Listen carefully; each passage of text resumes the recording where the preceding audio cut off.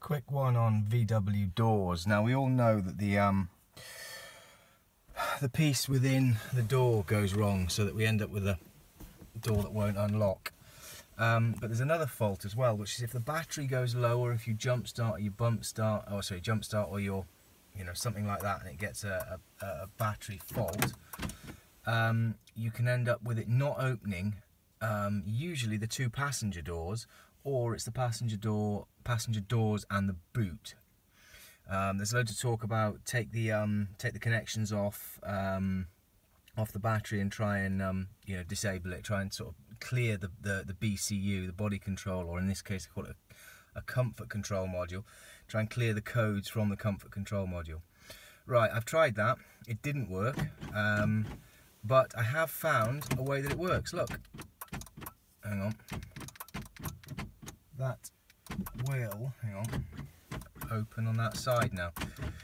So, if we do, oh no, it doesn't want to now. So, what I did was I started the engine, and what I've done is I've taken the body control module out from under the floor, and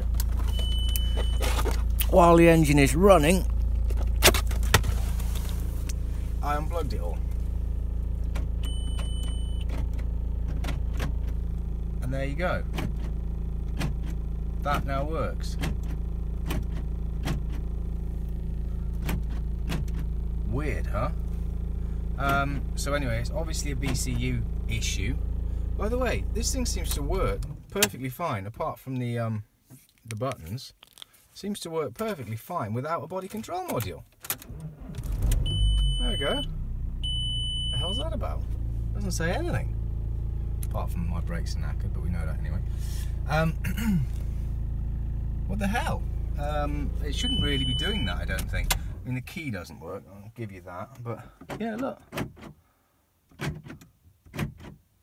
Works. So, by unplugging the body control module, it works from the thing here. So that's quite useful. At least it means now I can open that door, because previously I couldn't open the door to get at it and fix anything. I think what I'll probably do is to leave that unlocked, because as you see, this one is still locked, can't get into that one. Now, there's no movement on that at all, I don't think. I'll try the old trick of giving it a good beating on the outside of the door to see if I can shock the micro switch into working. But yeah, that's a pretty good trick, because at least then I don't have to cut a hole in the door to get it open. That, taking the CCM unit off, seems to allow you to do it manually from there. Pretty cool. There you go, guys.